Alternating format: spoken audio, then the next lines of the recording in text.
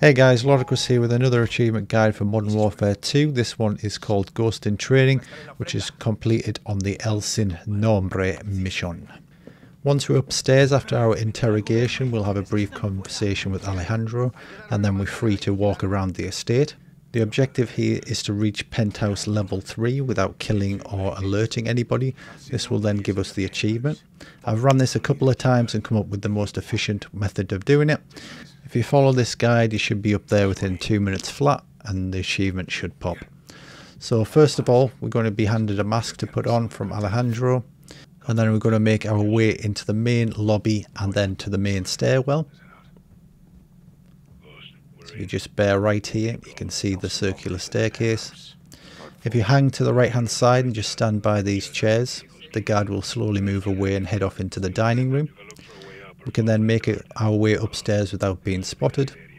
Grab this bottle on the top of the stairs, we're going to need that as a distraction later on. And then at the pool table, take a left, hug the wall, and then vault over this balcony. Then we can shuffle around the outside. There is a couple of guards outside, so just make sure you're crouched as you're coming around here. And then we're going to use the ladder on this trellis to take us to the top floor. From here there's going to be 3 guards grouped on the left hand side. If we throw a bottle in that general direction, all 3 of them will turn over there, giving us time to sneak down the back of this barbecue.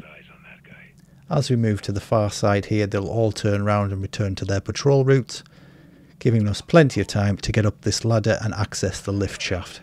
If you are spotted on the rooftop for whatever reason, you can press start and restart checkpoint. This will take you back to the trellis just 1 level down. Now that we're in the lift shaft, what we want to do is send the lift down. And when you get a full view of the door, press the stop button or the brake. And then what we want to do is cut this emergency lock, and then we can go through. As soon as you reach the door, the achievement should pop for Ghost in Training.